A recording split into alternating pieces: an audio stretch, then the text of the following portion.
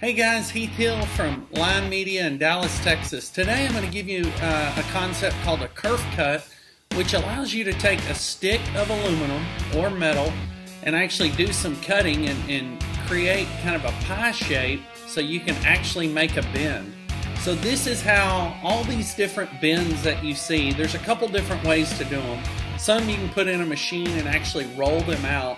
Others you can actually cut out pie shapes and then bring them together and make these bends. So wanted to kind of show you some behind the scenes on how these things are done. Once you make that cut, you do a small tack and then you weld it out, grind it to kind of smooth it out, and there you go.